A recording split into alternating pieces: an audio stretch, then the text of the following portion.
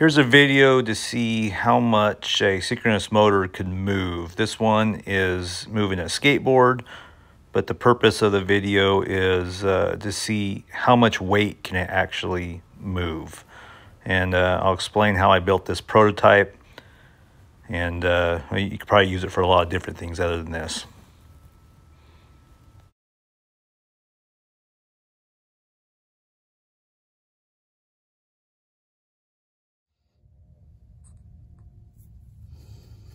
All right, I'm going to show you how I made this prototype so I could see if I could get this motor, synchronous motor, to move a skateboard with certain pounds. So here's a synchronous motor. I'll have the link on with the description of the video, and also these little adapters on here. I wish I knew about these a long time ago. I got these on Amazon too. I will put that in the link. These are amazing. They're great. So with this, we're going to use a wood right here. So I had one of those 2-inch drill saw, whatever they're called, and got that drilled through, and they fit perfect with these motors. So you put it in there, and then what screws, I mean, you can use any screws you want, but I use these screws right here a lot, these number 6 screws.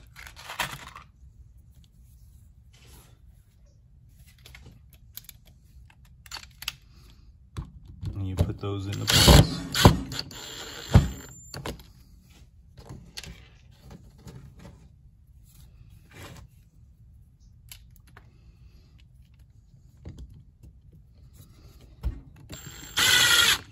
So now that's going to stay in its place. It's not going to move. So the next thing you're going to get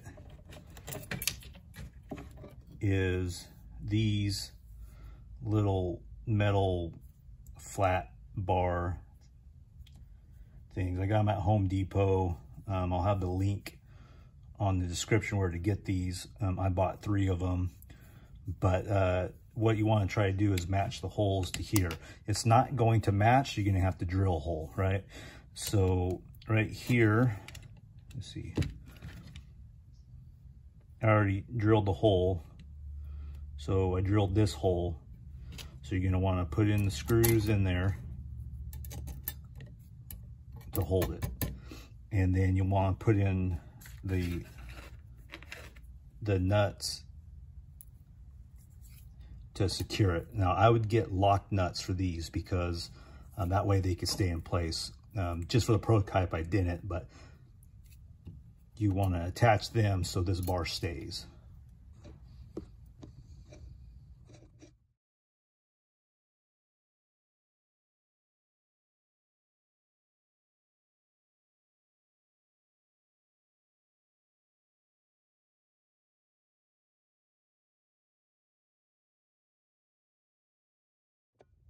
Okay, so now we have that on there pretty good.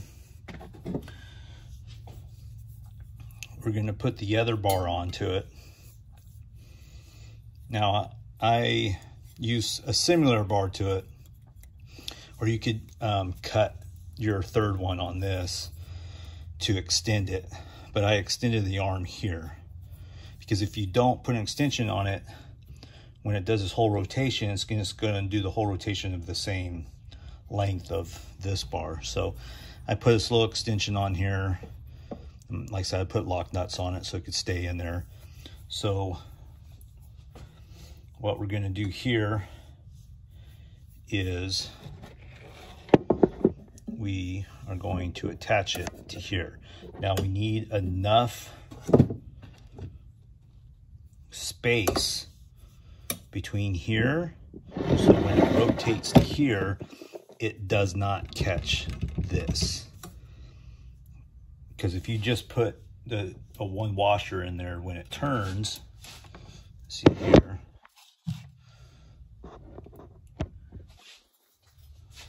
when it turns, it could hit that. So what do I have here? Let's see here. I know constantly have stuff out of frame. I'm working on that part. So to make the gap, put in the screw, and I put in a couple of the nuts that are too big for the screw that I put in. I'm just doing it so I could get some length and some height in between the two bars, because we're going to want it to clear all the other screws around it. And if you don't have it level to what you have it attached to, at an angle it will catch. So when you are building this, you just got to put the motor and what it's attached to in the armature, try to get it as level as possible. But here I'm putting in some extra nuts so I could get the height that I need. See right there? So now I have the height I need. Later on in the video, I'll show you how it moves if it's not high enough, and it will catch. So this will allow it to swing by, as it's making its movement, and it could completely miss all the rest of the build here to give it the clearance it needs.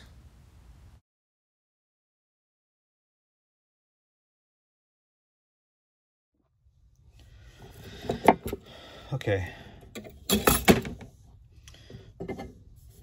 So this is what I put onto the skateboard. And I just used one of these eye hooks to put it in there, screwed it on there. So and I taped this to the skateboard. So the purpose of it is the end of the arm here.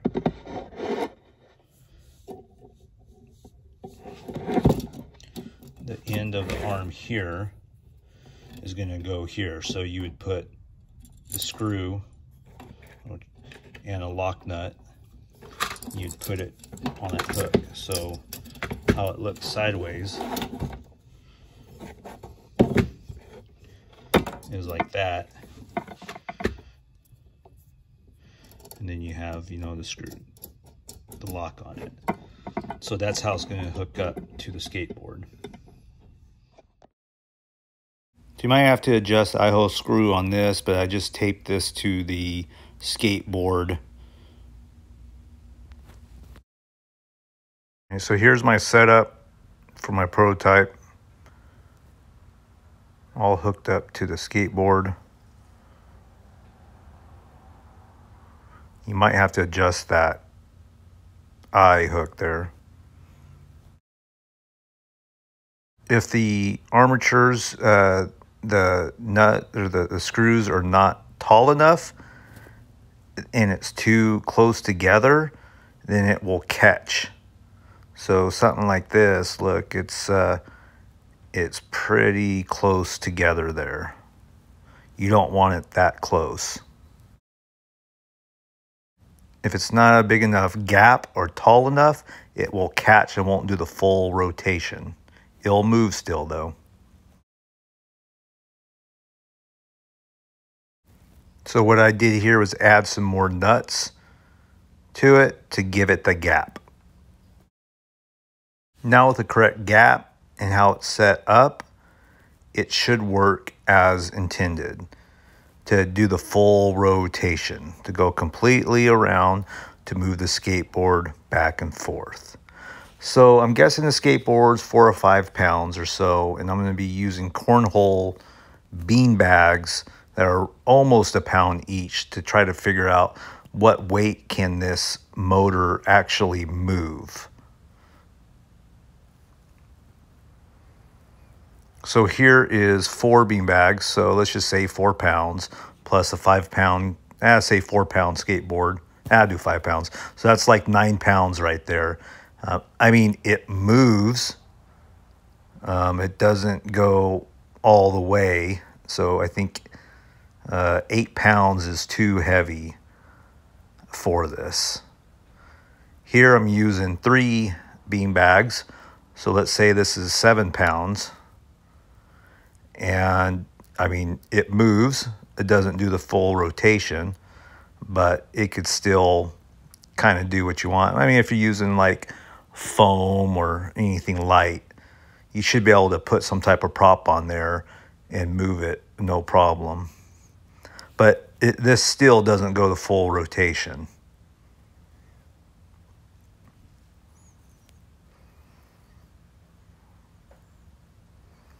Now, this next one will do 2 bean bags. So let's say this is 6 pounds. And as you can see, it does the full rotation. And it'll move it back and forth. Now, I know they have this whole formulas, depending on how long an arm is, it reduces the weight it can move, like with servos. I don't know about any of that. I can't calculate all that crap. So all I do is put on stuff until it doesn't move anymore the full direction, and then I start taking off stuff. So I hope this helps you be able to use this build for a lot of things. Maybe a groundbreaking zombie or any type of movement. So I hope the video helped. Someone asked me in the comments if we can move this stuff. I figured the only way to figure out is to build something and see if it can work.